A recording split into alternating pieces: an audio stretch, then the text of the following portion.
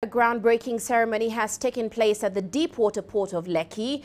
This, of course, will be the first modern deepwater project in the country. Once completed, it will also become one of the largest deepwater ports in West Africa. Here's Hlonela Lupuwana with more.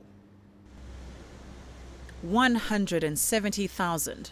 That's the number of jobs that will be created by the newly constructed Lekki deepwater port. The Nigerian government says the port will provide a larger and more efficient port service and generate significant revenues for the economy. We have a very high expectation of them, but we believe they have the capacity to deliver. They've had several such projects, not just in Nigeria, but globally. So we have very much high confidence in them, and we believe they will deliver this project in a very, very good way.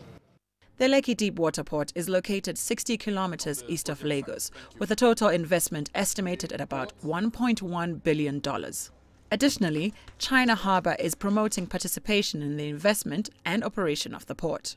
I think that once we successfully complete this project, I should say that it will be the largest project in which Chinese companies have participated in infrastructure investment in Nigeria. It's very important for China-Nigerian economic and trade cooperation, especially cooperation in infrastructure. That will play an important demonstration role.